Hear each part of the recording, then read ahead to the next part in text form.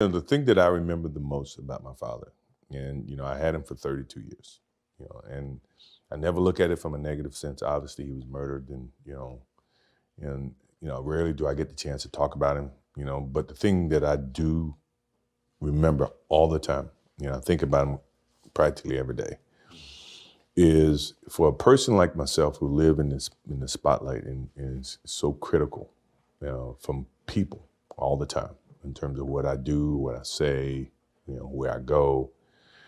The thing he's always said: take a pause before you make a decision and say, "What if?"